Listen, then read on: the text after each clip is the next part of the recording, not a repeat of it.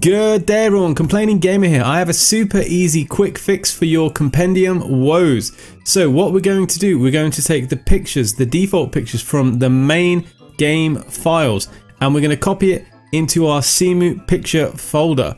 I will provide the correct file paths on screen and in the description.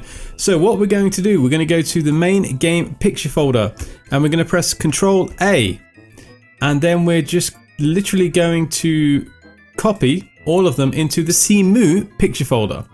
Okay, it's very small, it's 399 files and it's about 5.5 megabytes.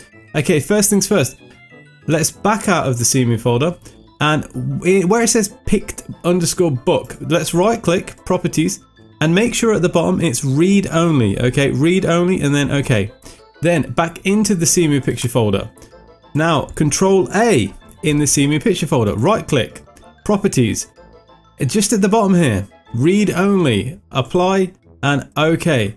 The read only part is very important. What have we done? We have copied all of the pictures from the main game file into our Cemu picture folder.